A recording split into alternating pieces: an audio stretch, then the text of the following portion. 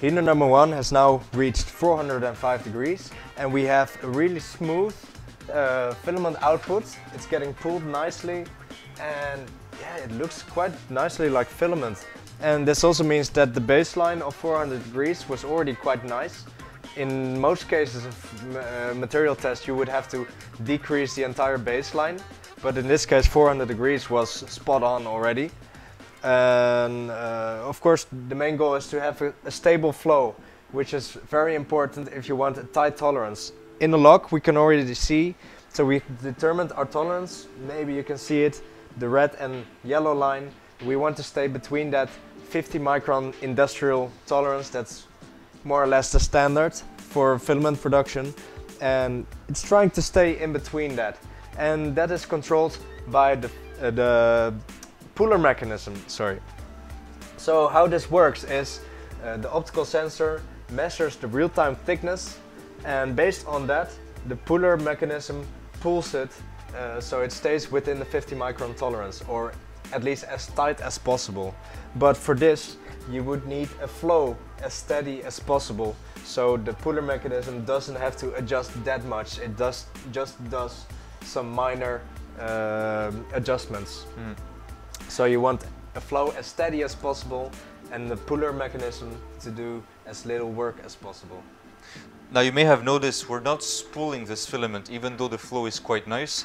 As you said, the first step for any material test, but for PEEK as well, will be to correct and adjust the baseline.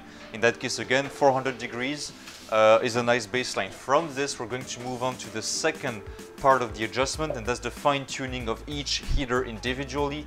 And in some cases we would need to modify the RPM as well. In that case we have a nice flow. And we can see that the tolerance on the computer, the tolerance is very tight. We just have a few points outside the tolerance. In a nutshell, the plastic needs to melt not too soon, but soon enough. If it melts too soon, we have a liquid pushing a liquid inside the barrel, and that's not super consistent. No. If it melts too late, we have unmelted particles. Here, it seems like the filament is very smooth and the flow is quite constant. We can still improve that by fine-tuning.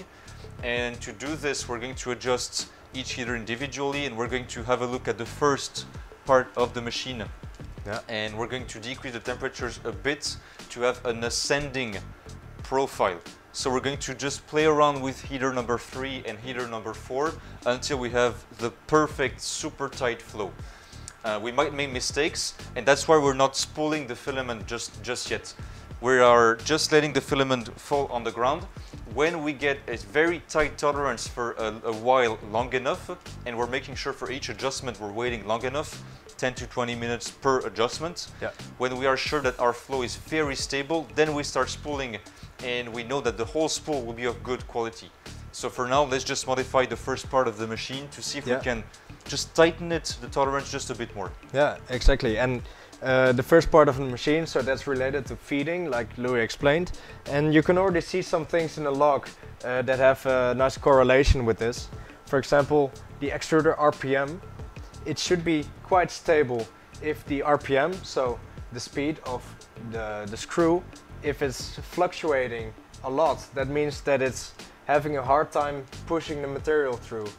Because if you have some unmelted particles, then it might clog sometimes the screw, and it might take the motor a bit more power to push those pellets through. And you want this to be as stable as possible, because if the screw suddenly increases or decreases in speed, that also influences the output of the material. If the screw suddenly increases in speed, you have more output, and vice versa.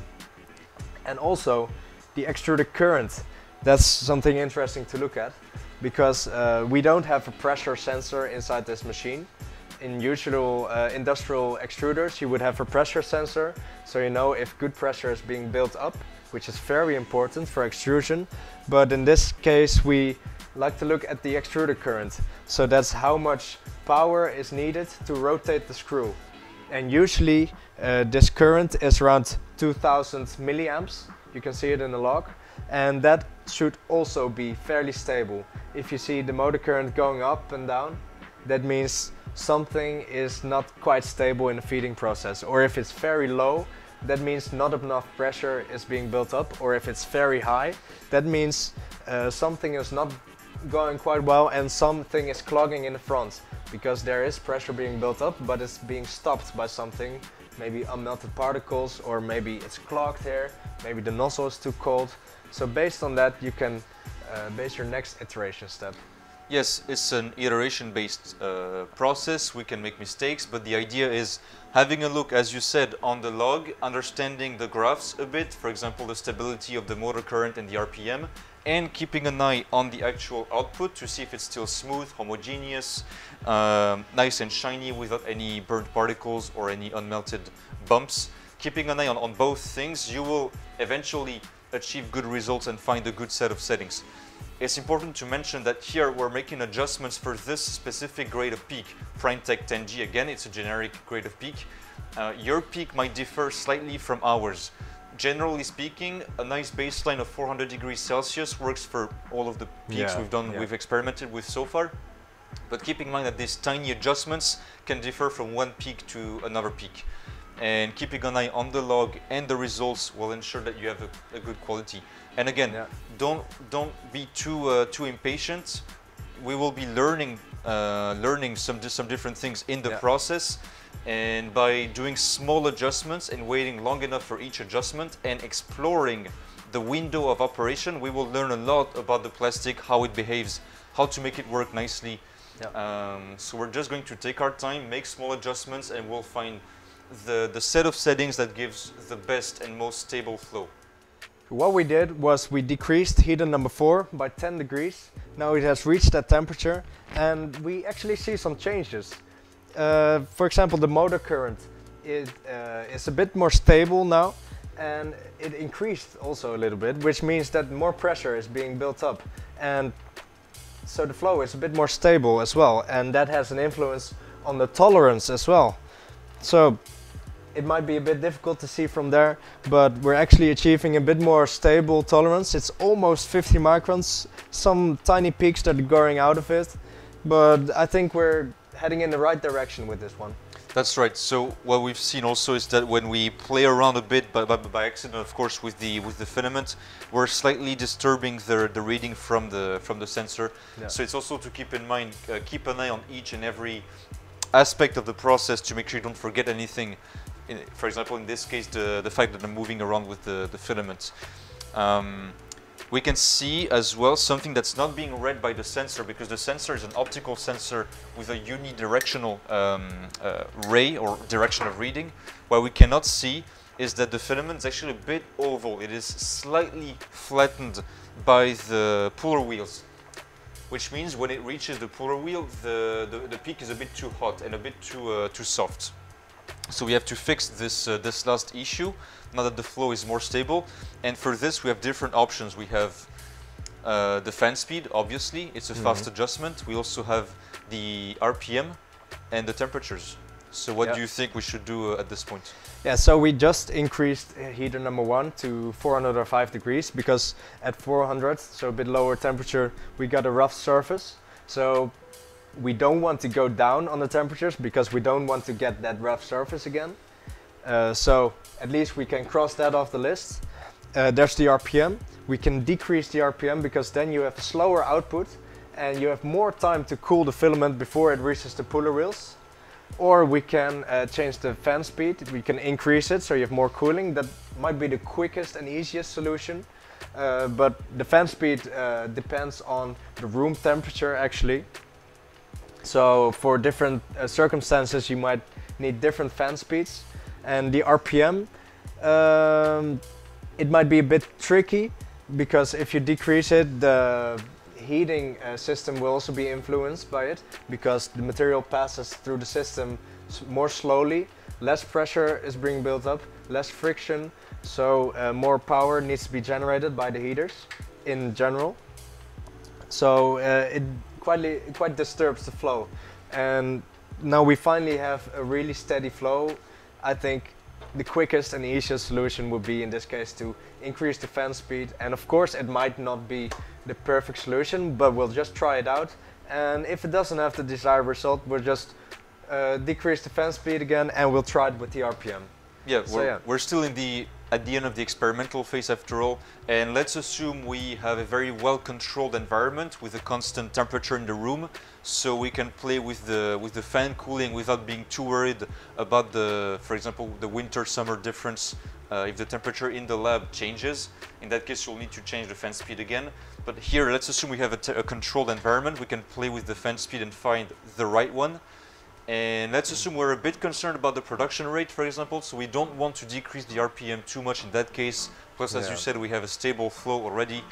And with the adjustments we made and the nice ascending profile of temperatures we found, it seems like the peak is melting at the exact right point in the barrel. We don't want to disturb this either. So let's just make these final adjustments, and let's try and see if we can have a nice tight flow of peak with a round and nice cross section and a smooth surface. Actually, Louis, while you were talking, I changed the fan speed. I increased it by 20%, and we can already see some difference. Doesn't seem to be flattened anymore, but I do see a negative influence on the tolerance actually, because a higher fan speed it solidifies the material a bit more quickly, but you need it to be somewhere in between liquid and solid, because the puller mechanism pulls it to the desired thickness, and if it's already solid too soon, you cannot pull in it anymore. So you need to be somewhere in between. So I'm gonna slightly decrease the fan speed again by 10%. You're right, the idea is to solidify the plastic completely, of course, before it reaches the puller, but not too soon and not too close from the nozzle, in order to allow for a nice stretching to the desired thickness. So in that case, indeed, we want a solidification around right above the sensor block. Yeah. Right. So with 60% of fan speed, it seems that we have the solidification at the exact perfect point for a nice and round, a round cross section, and also a good pulling to the desired thickness. Yeah. And I think the tolerance is quite tight. Yeah. So we can start spooling. We can start spooling. In the previous video, how to get started with the material test, we've explained more about the spooling process, so I'm not going to go in depth. I'm just going to get started, and in the meantime Louis has some other things to say. Yes, I would just like to mention a few things. First, at this point we have a very good tolerance, plus minus 50 microns for a 175 filament. So that's the standard industry accepted or generalized tolerance for a filament, but this is arbitrary. The need for for the tight tolerance and the need for good settings might vary depending on your printer. For example, some printers can work better with a more or less tight tolerance. In that case, we have a tight tolerance, but this is not always mandatory. It depends on how much time you're ready to invest in finding the good settings. By the way, we took about 2 hours to find the very good settings, close to perfect settings to extrude this grade of peak. This time might vary again. It depends on how tight of a tolerance you want, and it depends on the grade of plastic and the quality of it. Here we took about 2 hours, but in some extreme cases it might even take up to a few days of pure experimentation and exploring of the window of operation of a plastic to actually find good settings. In that case, the process was fast and the spooling has just started. Timo is just adjusting the tension on the spool, because indeed we have to make sure we have a nice and tight spooling process, not to ruin all of the good results we've found so far. Okay, so the spooling process has started. I'm now going to close the door to make an even more stable environment, because if someone walks into the room, you get some more airflow in the room, and that might cool down the filament, and then your filament might go slightly out of tolerance. And you can see in the log there's like a small peak.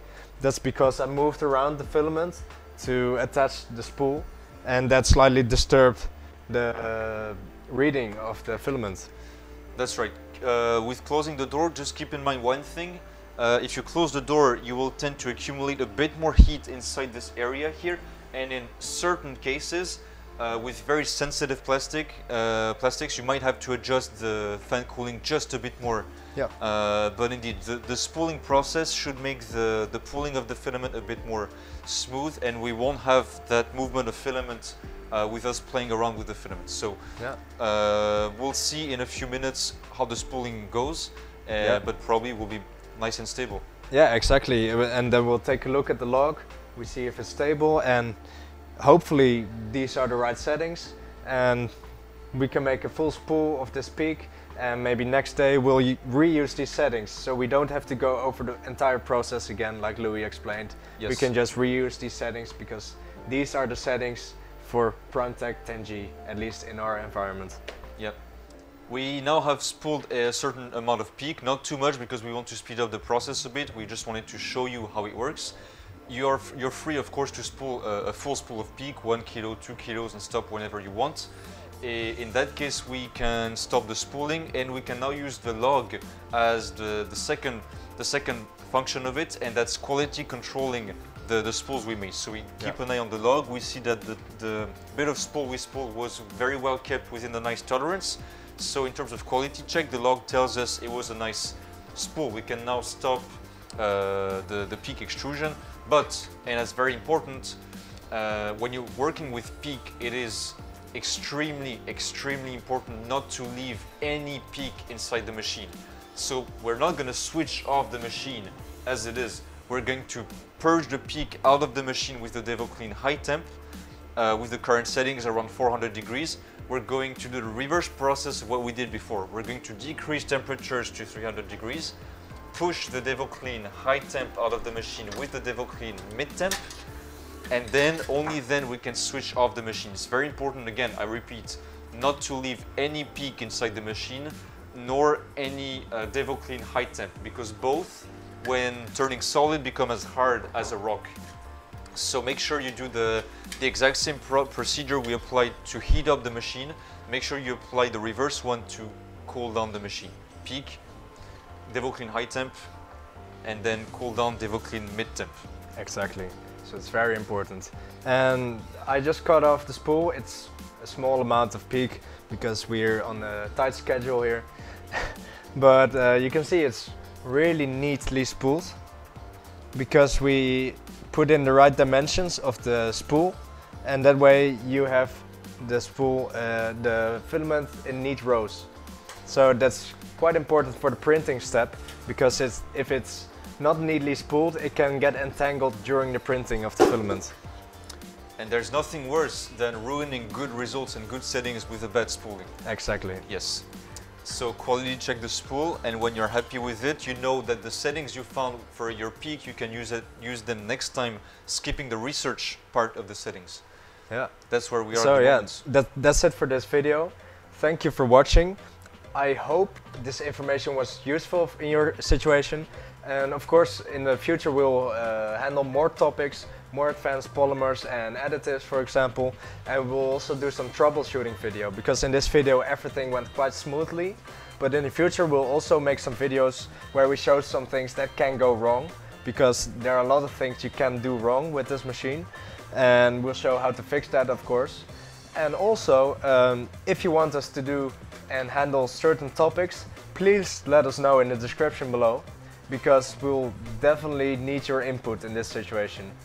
And like Louis said, watch the purging video, because it's very important after processing peak that you completely clean the machine. Once again, thank you for watching. My name is Timo. My name is Louis. See you later.